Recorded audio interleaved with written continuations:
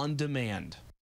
And I talked with our analyst Joe Fleming about the election tomorrow and what he expects to happen at certain polling places and the races to watch. I'll have that for you on Eyewitness News at 6. I'm Steve Nielsen, Eyewitness News.